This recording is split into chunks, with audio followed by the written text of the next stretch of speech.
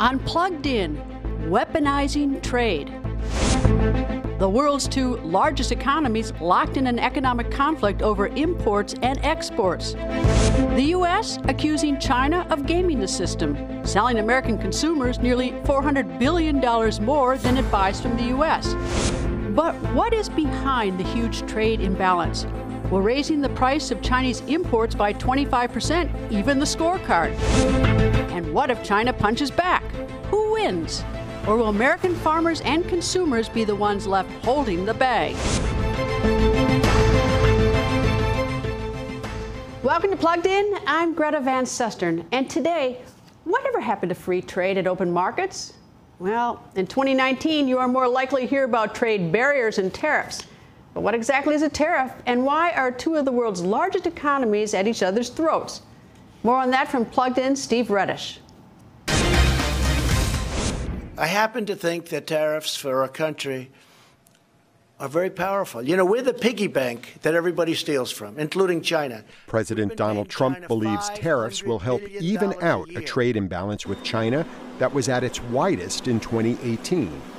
China exported nearly $540 billion worth of goods to the United States.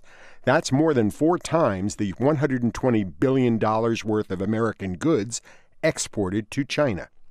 After high-level trade talks failed, the U.S. began levying tariffs on Chinese products. China responded in kind. A tariff is a tax on imported goods, making them more expensive. Low wages in China allows it to produce goods at a lower cost than the United States. Adding a tariff makes the price of Chinese-made goods higher for American buyers. So the tariffs are intended to help U.S. companies compete against China's price advantage. The trade war escalated in September 2018, when President Trump targeted $200 billion worth of Chinese imports with a 10% tariff, threatening more if China did not capitulate. China responded by raising tariffs on $60 billion worth of U.S. products, hitting hardest America's aviation, automotive, and agricultural industries. In early May, President Trump made good on his threat, raising tariffs to 25%, impacting more than 5,000 Chinese products, including microscope slides, baseball mitts, refrigerators, and parachutes. China will respond by hiking its tariffs on American products to 25%, devastating America's soybean farmers. We have well over 1 billion bushels of soybeans in the United States. We're selling it far less rapidly and in smaller volumes than we normally would at this point in the year. We lost anywhere from about $1.50 to $2 a bushel. Definitely been weighing in on our farm and our operation and what we've been able to do and what we plan to do. Last year, American soybean farmers saw sales to China cut in half from 2017 levels. 2019 does not look any better. Steve Reddish, VOA News. China is turning to another soybean producer, Argentina, to satisfy its voracious need for the plant-based protein. Meanwhile, Argentina is buying U.S. soybeans at a bargain rate to feed its own people. To discuss the state of trade relations and how it is playing out in China, we are joined on Skype from Beijing by VOA international correspondent Bill Ide. Hello, Bill, and tell me, how is this trade war with the United States viewed in Beijing? Well, since President Trump raised tariffs earlier this month on $200 billion in Chinese goods, Beijing has clearly been hardening its stance. China's President Xi Jinping has called for a new long march, and there have been predictions that this could go on for years. Up until earlier this month, Chinese state media reacted. And I've lost the audio of Bill Ide. We'll try to recover that. In the meantime, the hardest hit by the current trade tensions are U.S. farmers and American manufacturers. And the timing of the new tariffs and China's retaliatory actions could not be worse.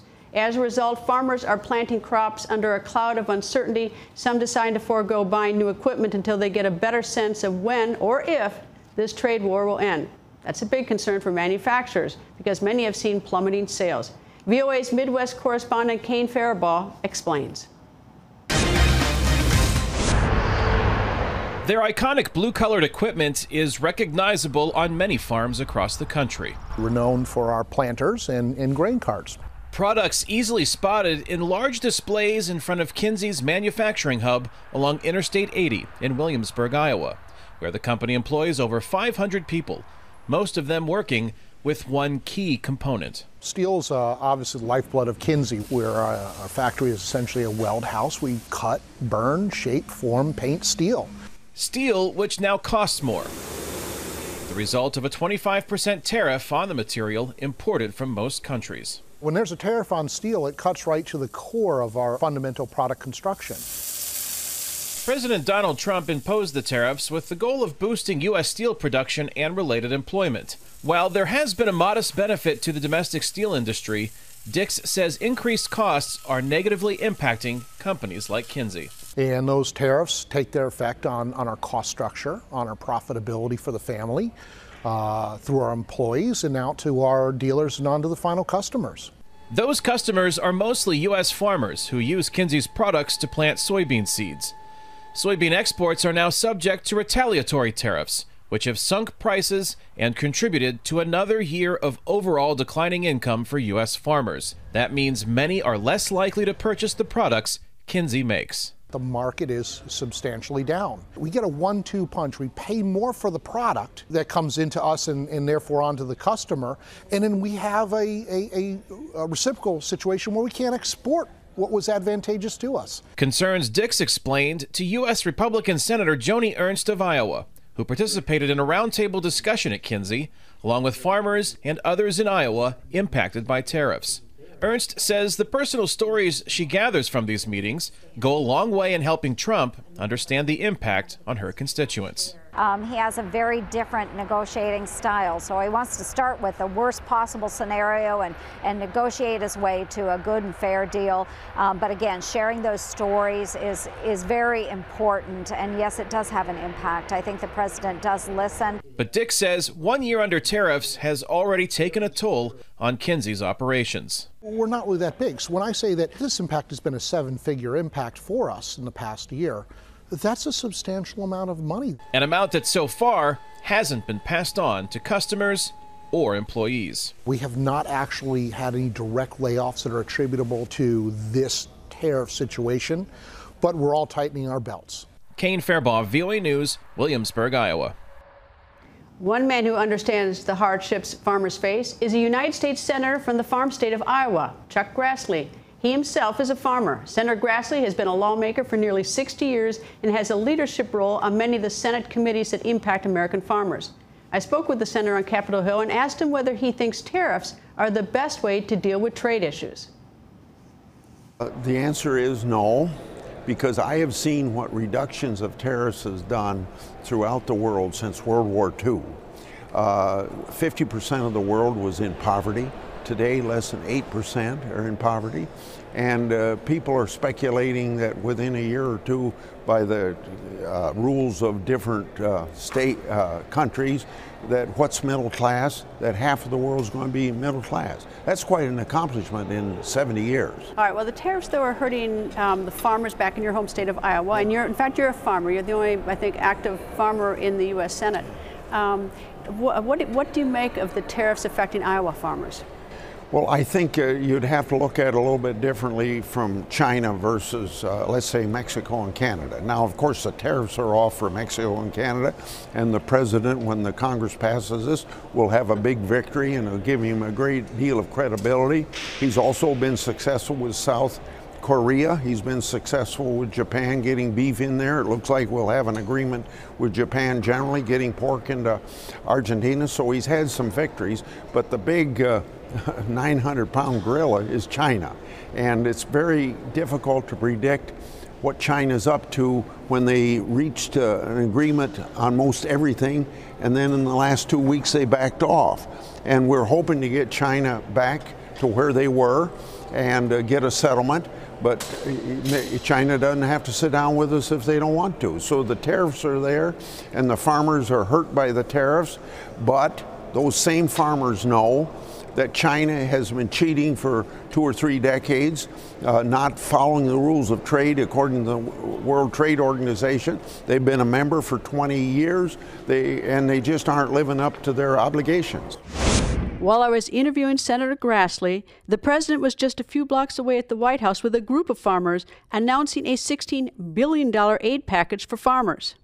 So today I'm announcing that I have directed Secretary Perdue to provide $16 billion in assistance to America's farmers and ranchers. It all comes from China. We'll be taking in, over a period of time, hundreds of billions of dollars in tariffs and charges to China, and our farmers will be greatly helped. The farmers can't do much about what the government does. If it hurts them, it hurts them.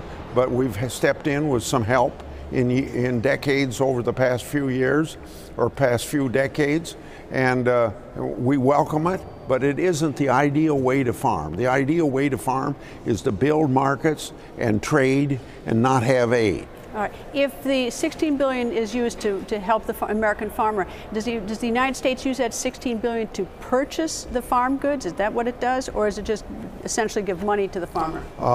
Mostly the latter, but a little bit of the former, because there's some ways that there's some part of agriculture, probably more garden-type agriculture, but I mean nuts and the big operations in California as an example, buy up and then put into the government food program. But for corn, soybeans, and wheat, that isn't feasible, so then a check directly to the farmer. So what happens to the corn that they are harvesting and the soy, that if they can't sell it to China and they're going to get compensated by the U.S. government in some form under the $16 billion, what happens to that food? Well, first of all, there's always some carryover from year to year, and there's more carryover now, not because of the tariffs, just because in the last 3 or 4 years we've had massive overproduction.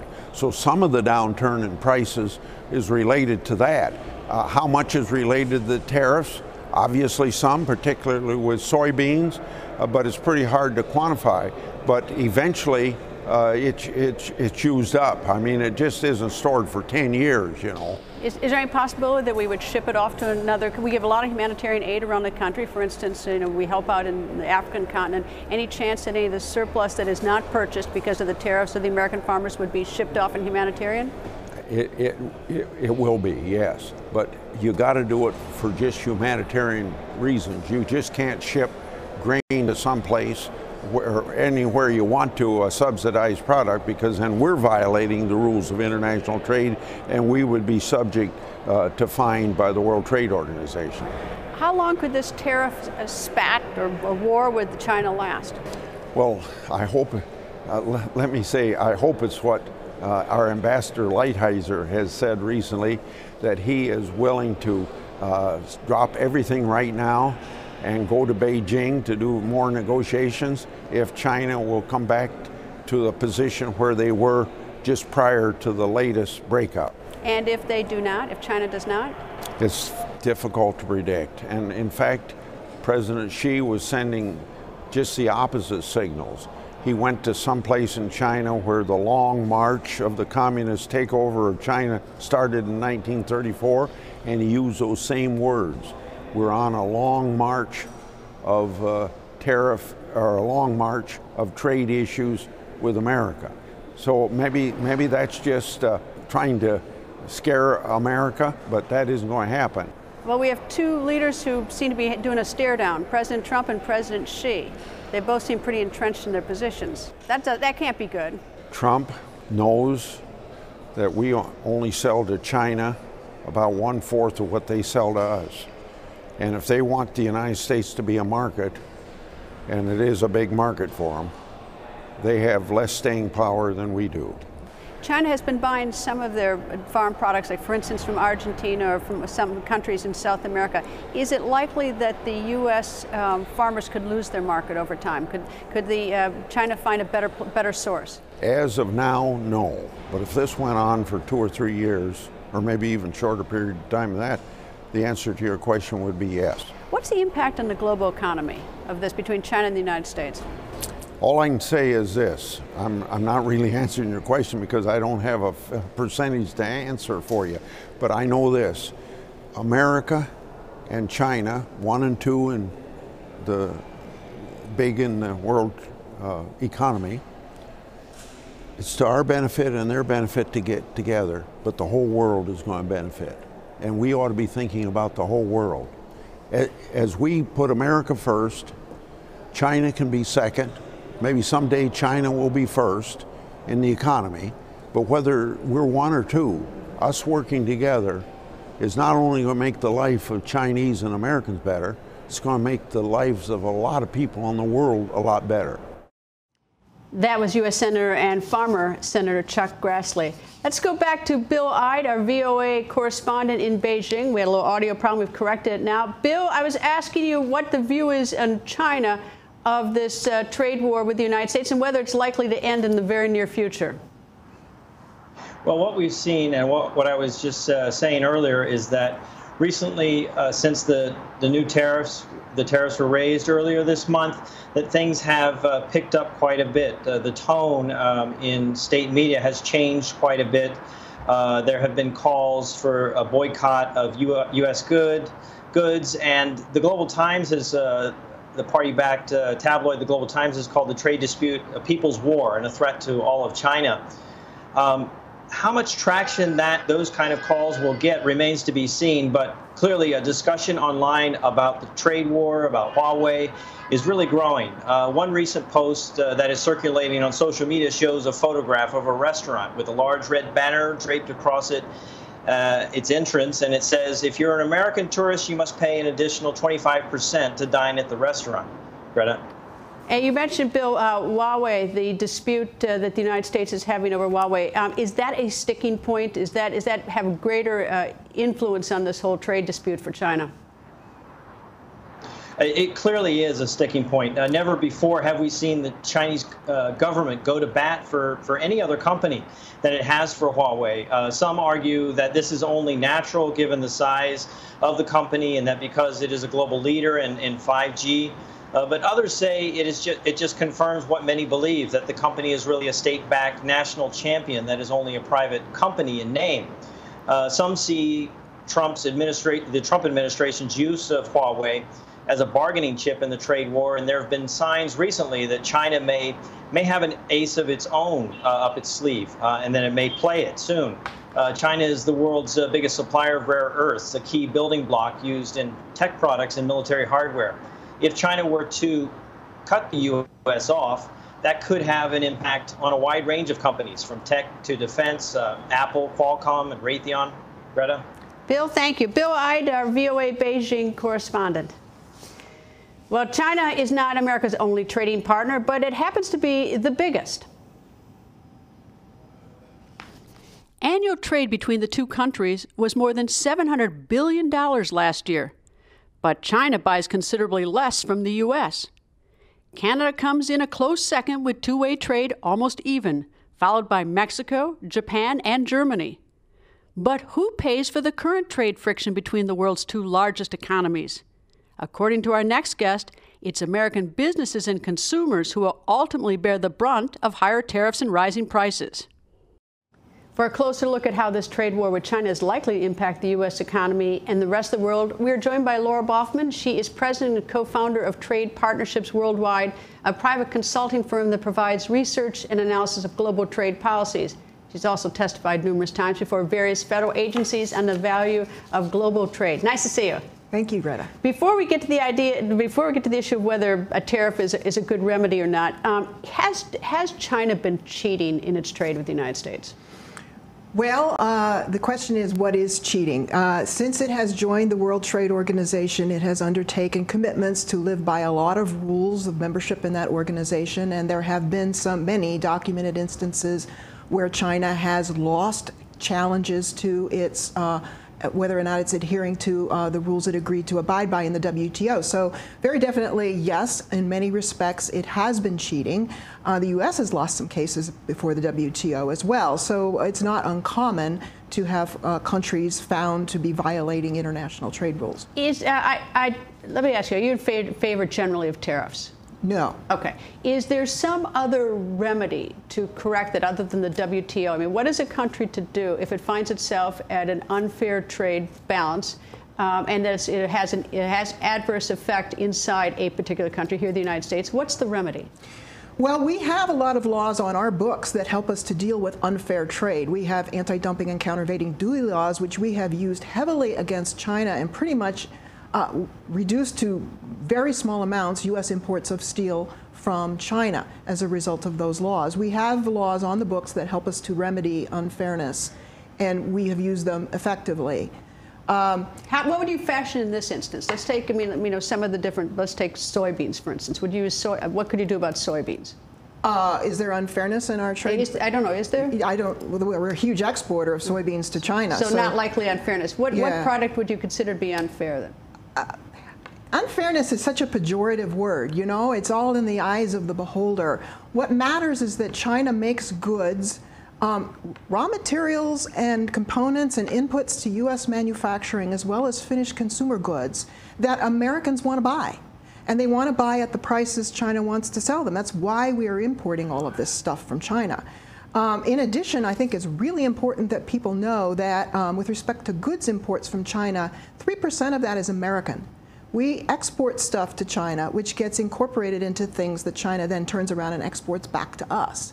So there's a whole lot of cross-border trade going on between the United States and China and back again that you don't see when you look at that iPhone that you bought at the Apple store the other day. Give me two visions. One is that the tariffs continue for another 2 years. What will we see? And number two is what would we see if we had no tariffs at all? Oh, well, if the tariffs continue for another 2 years, we have estimated that the impact on the average American family of four could, from higher prices, could go up to $2,300 annually. And we could lose over 2 million U.S. jobs because U.S. manufacturers and services companies become less competitive. On the other hand, as Senator Grassley has said, trade liberalization, reducing trade barriers, getting to zero, has been extraordinarily helpful to the global economy and to the U.S. economy too, and it has grown. How do you get it to zero? International negotiations.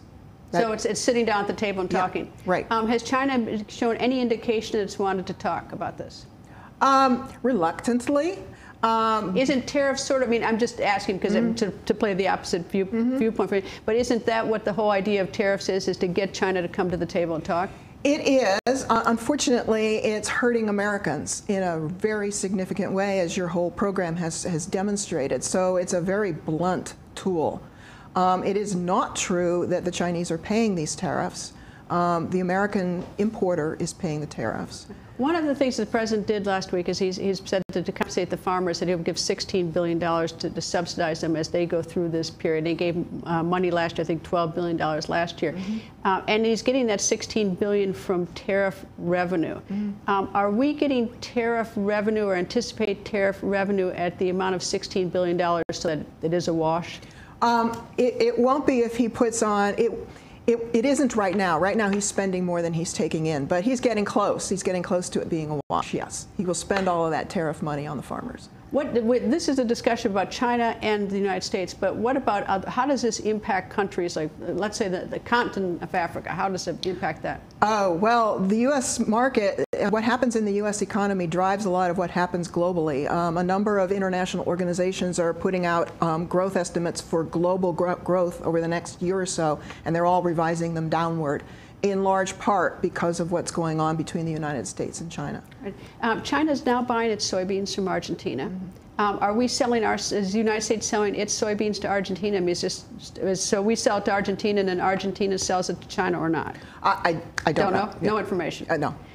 Is the United States likely to lose some markets? There's some things that China wants from the United States that they import from the United States. Are we likely to use that to lose that market permanently as they go to other sources? Well, that's one of the arguments that the farmers are making, that they're losing China as a market, and other countries, Australia and Argentina, are filling it, and that's going to be a permanent loss to them. So yes, there will be some products where China will say, no, United States, you're not a reliable supplier anymore. Does anybody win from the tariffs? I mean, we hear all the time about who's losing, but is there, who are the big winners, if anybody, from tariffs? Well, there are U.S. producers who win, those who make products that compete with the imports, and to some extent they have been increasing employment. Like what? The steel industry, for example, is probably the most obvious example. Were the tariffs to go into effect on a whole host of U.S. consumer goods, some of that manufacturing would come back to the United States, for example, furniture. So there would be some small gains. But the thing to remember is that the losses outweigh the gains many-fold. And your prediction is what at this point? Potentially 2 million net job losses. Pluses and minuses, net negative 2 million. And do you want to predict when this is going to end, this trade war? No, I don't. No chance? No. You're not going to take a chance? No, I don't bet. All right, thank you. Laura Boffman, President and co-founder of Trade Partnerships Worldwide. And before we go, I want to tell you about another horrendous case of violence against a journalist, this time in Mexico, a country that is, again, according to Reporters Without Borders, the deadliest nation for working journalists. The recent slaying of Francisco Romero Diaz in the city of Playa del Carmen marks the 5th time this year that a journalist has been murdered on the job in Mexico.